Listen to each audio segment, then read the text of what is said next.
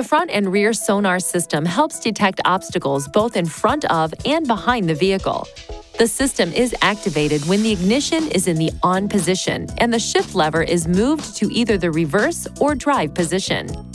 When moving forward, the front sonar system will beep to alert you to obstacles within 3 feet of the front bumper. When backing up, the rear sonar system will beep to alert you to obstacles within 5.9 feet of the rear bumper. There may be instances when you want to turn the front and rear sonar system off. For example, when backing up with a trailer. To turn the system off, the ignition must be on and the shift lever must be in the reverse or drive position. Now push the front and rear sonar system off switch and the off indicator will illuminate.